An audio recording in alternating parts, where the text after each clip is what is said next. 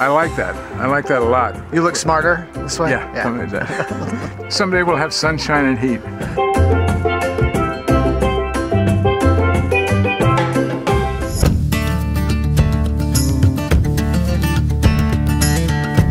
Hi there, this is Captain Q. Join us as we travel hither and yon to show you some great deals on some really interesting boats and maybe learn just a little bit with each one. Tally man, tally me banana, daylight come, and you wanna go home. What is going on, Captain? I don't know, Randy. I want to go to the Bahamas. I want to go to the islands. What were you listening to? That was Harry Belafonte singing Deo, or the Banana Boat song. Look at this. Oh, I get it now. Look at this. Do you believe this? What? You asked for Calypso and someone delivers. We got a Calypso. And even Sea Dog found it. Wow, what a gorgeous color. So what am I looking at here? I thought you'd never ask. This is a 1977 reborn Gulfstar 50. Gulfstar was started in 1970 by a man named Vince Lazara. Vince had been part of the original Columbia Yachts group, and they were all responsible for that gorgeous boat, the Columbia 50, that came out in 1965. But at some point, Columbia and Vince decided they should go separate routes. In 1970, he started the Gulfstar Boat Company. He built very inexpensive hulls that were usually, they look more like a motorboat. In fact, he designed them to be both a trawler or a sailor. As a result, you had some pretty poor performing vessels, and this went on for a number of years until Gulfstar really developed a pretty terrible reputation. And he started in 1970 to build these. That's about the same time that the captain here started in boat brokerage up in the Chesapeake. About 5 years later, he said, enough of this. We've got to put together a product, because people now is changing. They don't want just sort of throwaway boats. They want a really neat boat. So they developed and designed this Gulfstar 50.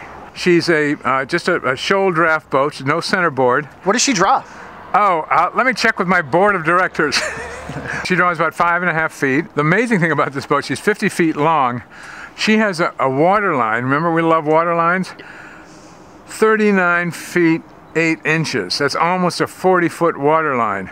So this boat is really going to truck. She comes with, you know what we like, 2 masts, right? Tall one and a short one. It's a ketch rig. The nice thing about the ketch rig is the mizzen boom will go out just to the tip of the transom, okay?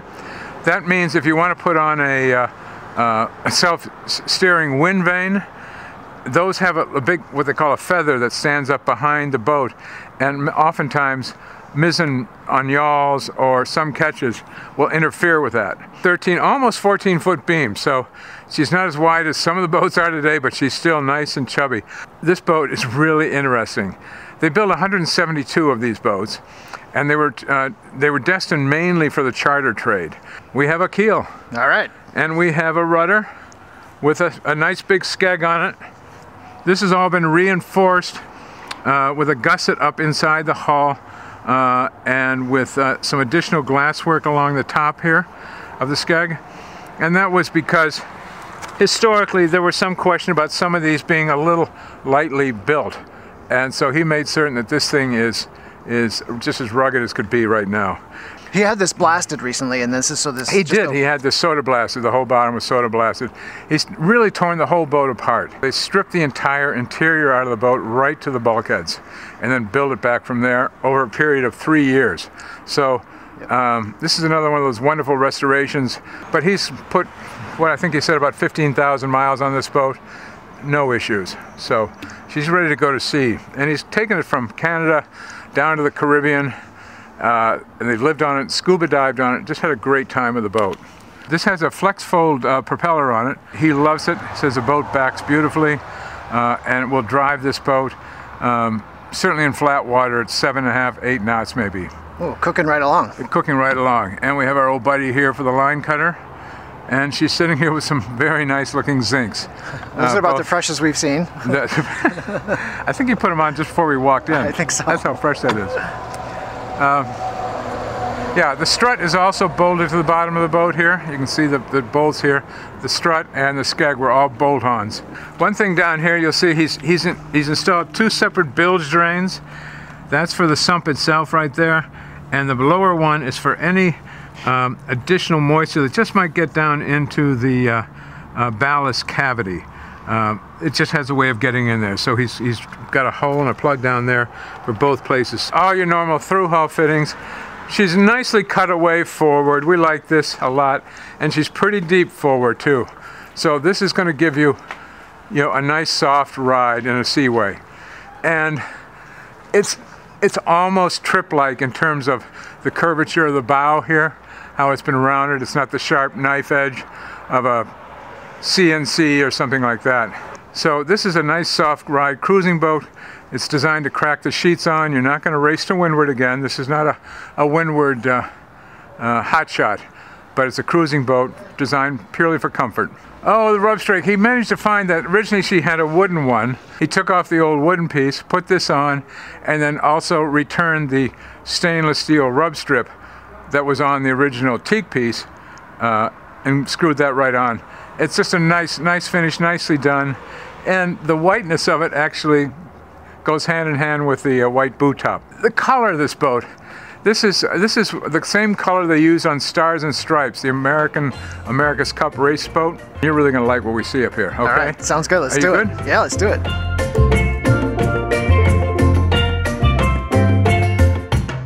Oh, there you come, buddy. You always sneak up on us. But fortunately, Sea Dog spotted you right away. Yeah. Hey, do I look comfortable? You look very cozy. I want to tell you, I am really comfortable. I have a nice backrest here. And we have a hard top section here. And these are growing in popularity. And at first, for the old-time sailors and things, where we used to just sit out in the cold and bundle up with foul weather gear and warm hats and gloves, and we thought that was just fine, and it was back then. But now, when you have a little bit of a longer tooth, you think this thing is pretty nice. It has curtains. These will come off completely if you want total breeze coming through if you're down the islands. But right now we're sitting up in chilly Elliott, Maine, kind of wishing we had this thing completely enclosed, and it will completely enclose. So this becomes actually another living room on the boat. This is 1.5 inch aluminum tubing, probably aircraft grade or something. It's really sturdy, and it's all welded, not just bolt together pieces. And so you can grab this anywhere you want to, and you're not going to fall over or fall out of the boat or whatever. So it really lends an incredible safety margin to this boat. I like that. I like that a lot. It's all set up here so you can read his wind speed, direction, depth, speed. Engine controls are right there. And isn't it nice to see an engine control section that is all dry, and the glass and the plastic in it isn't all melted and fogged over. And it's in the line of sight too. And it's in a line of sight too. And on the other side, he has his radar screen, and I think that's radar and GPS combined. But it's all right there, and still has great vision. This does not have a tall spar. This one will go underneath every bridge all the way down the intercoastal waterway. So if you want to just go down in the early fall to Florida, crank this thing up, close it in, and have a really delightful trip down there. Behind me, we have the main sheet for the mainsail right here. And it's come down to a lead that'll go right to this Variant winch. And he's taken the old Variant winches and added the Winchmate, which is a self-tailing device that bolts onto the top of just a standard old winch. And it's a great saving in price over trying to find a self-tailing Variant of that size. You're just down in your bunk and you got some crew up here who don't have as much muscle as you do, right? And you got like a nice drill with a right angle drive on it. Now, if I just had something like that around, oh wait a minute, here's something right here. It just happens to be handy. This little puppy right here, and you get a bit for it that goes right in the chuck, and you would put that right in here, like so, pull the trigger, and just sit here, and that'll take off, and it'll drive your sail right in. This whole boat's a little different. Let's take a look. I think we have, look at that, a great big airspace for a magic room below, but just an airspace for some below decks, and there's none on the other side. Oh, the teak in the cockpit here is lovely. Let's go take a look around here. 400 watts of solar pickup, which deals with about 75% of their needs when cruising. And here, look at this. They've cut a hole in the Dodger so you can grab this guy right there, and I'm not falling over. And this thing does not move. This is rock solid. Old-time sailors and so forth, like myself, might see this and sort of think, oh, it sort of looks like a greenhouse or something. But the reality of it is, it does extend your cruising time of the year. Form follows function, right? Yep. So that's got a great form. I like it. I'll live with that all day long. Look how wide the spreaders are. They really give a good stability to this spar. And as a result, they take the shroud right out to the tow rail here. There are over 20 opening ports on this boat that will provide you with light and ventilation.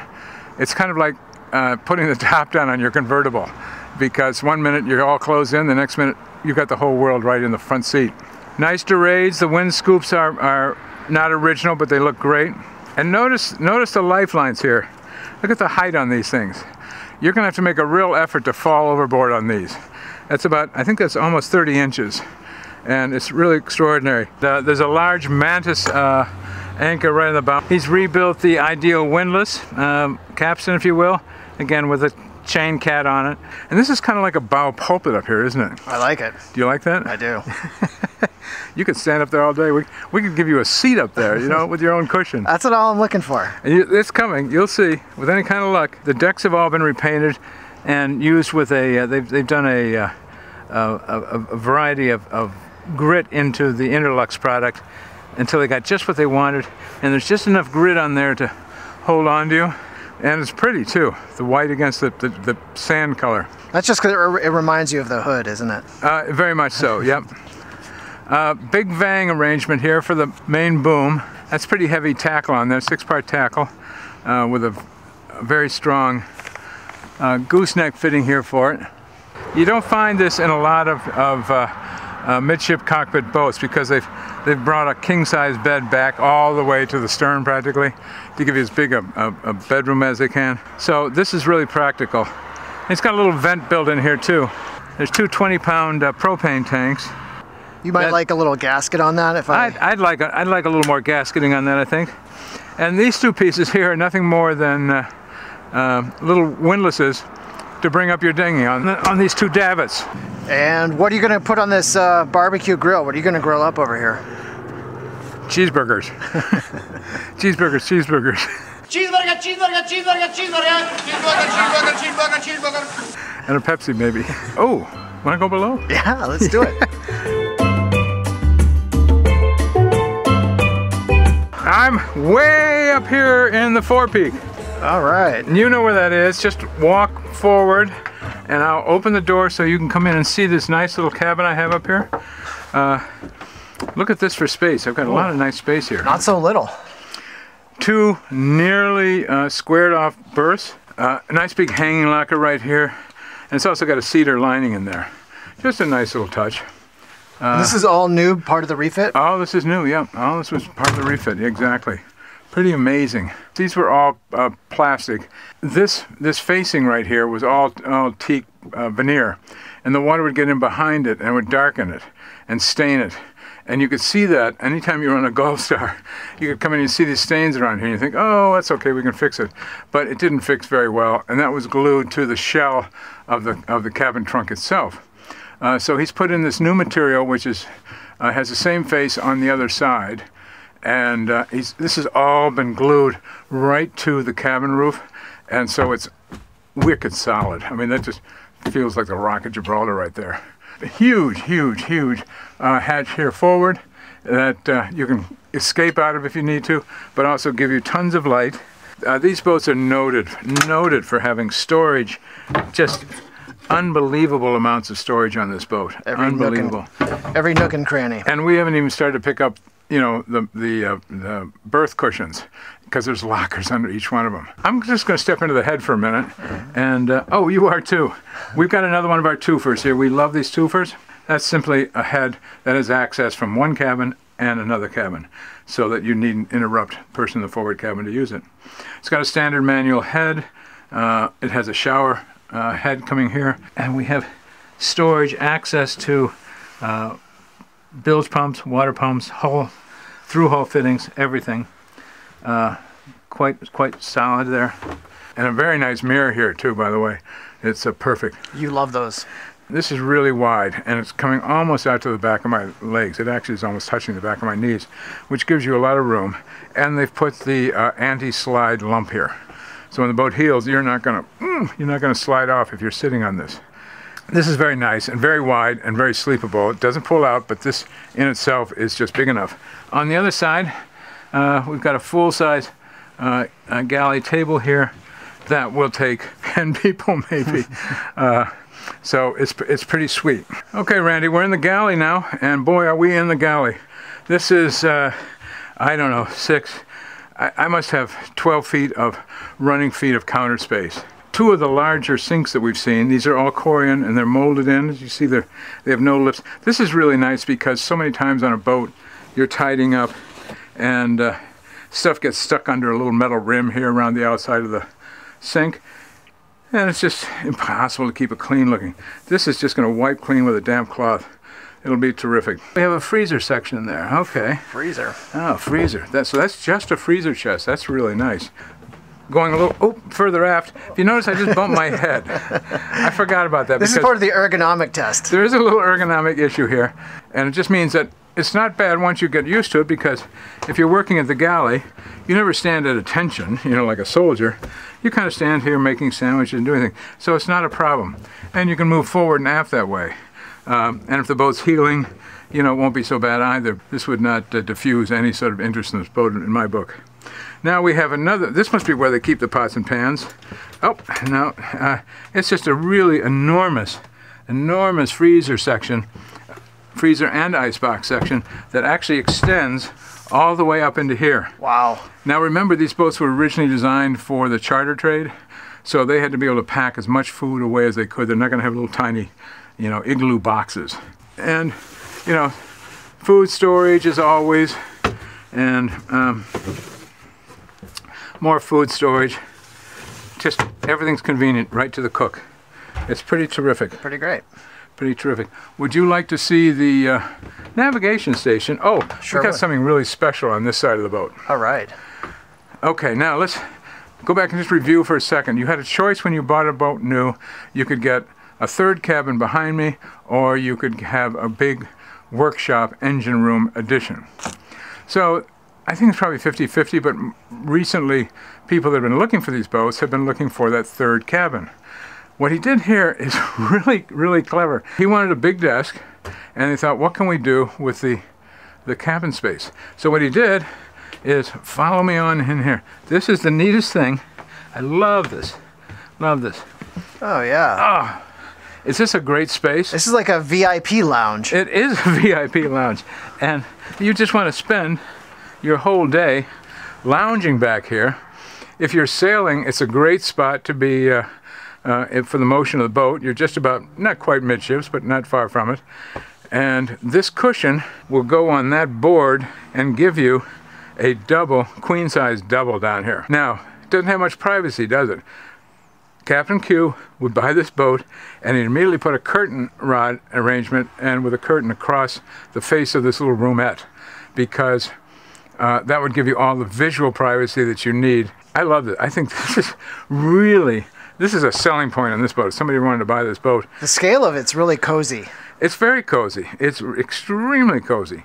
And the only thing it misses is the fireplace, but we can rig that up eventually. One thing I noticed is that you have a step down there on starboard side, and there's not a step down on the port. Right. I don't know why they didn't do that. That's a good point, and why they couldn't have accomplished that. Let's pull this out. I think I can pop this up. Yep, there we go. That's pretty easy, huh? This will dazzle your eyes. I hope I left the light on here. Let's see. Just have to get that open. Oh my. Look, yes. Is that an oh my or what? Wow. Look who's here. Peekaboo engine guy. Peekaboo engine guy, right? This is the original engine, and look how clean and simple this engine room is. Somehow these things always end up with, I don't know, 8 million electrical wires hanging from the overhead. I'm taking notes on this one. This is really primo. Lots of light. Everything's here. And look what's right here. Here's the stuffing box, right here. I can touch it. on my knees from the galley. You can stuff it from there. I can stuff it from there. Oh, this is really wonderful. So you can sit down here and watch the whole engine go. Super tidy. Yep, very tidy, very clean. And what do we see here, by the way, while we're looking? Oh, you got a couple of bungs. What are these for? Plug up your through hole in case you have an emergency leak. Right, if this thing breaks or these start to leak, you take one of these, you get a hammer and just drive it right in there, okay? And it will keep you from sinking. Oh, come in. Oh. Oh, yeah. This is Wow. This is pretty nice. Oh my gosh. Look, I'm not even close to either side. This thing must be 8 feet across here. And we also have, we have our own little head here, right? All new Corian counters. Look at the size of that sink. There's not a long-haired person in your life that wouldn't like to wash her hair there in that sink. And it has a separate shower stall. Is that neat or what? He's got a little dispenser up there. So you're going to have bottles flying around and a nice little teak grate down on the floor to keep your footing. So, and look at the size of that mirror. They like big mirrors in these head. And that's really good because you want to make certain that your braces are on straight, right? Yep. Very important. Red and green. Red and green. You could actually sleep right along this way on each side, have port and starboard berths. I kind of want to see how you fit on all the bunks. Don't I you? can arrange that, okay? Let's see it. Here we go.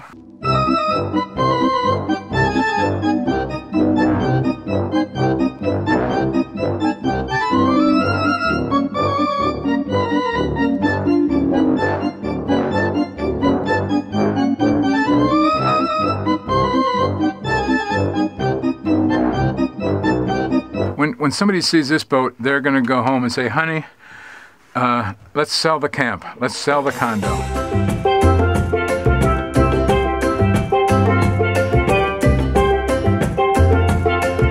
We beat the real rain today. Really incredible boat. I'm celebrating Calypso, the Gulfstar 50 we just looked at. It's a really cool boat, and it really gets you in the mood. The boat's white, clean, Corian countertops.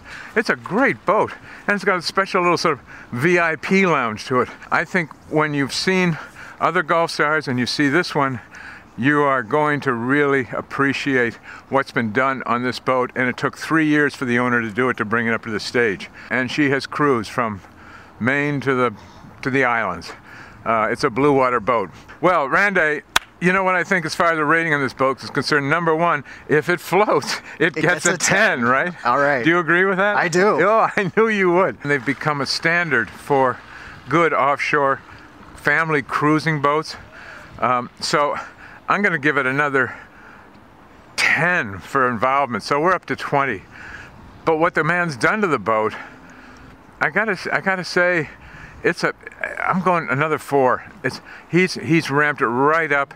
This boat's ready to take off tomorrow. Bring your gear, sleeping bags, sheets, whatever, and really enjoy it. This is a boat the whole family will enjoy. I want you to get in the mood with me today, okay? So I think we should do a little... Yeah, absolutely. Okay, let's do it. Come on, let's go. Ready? All right.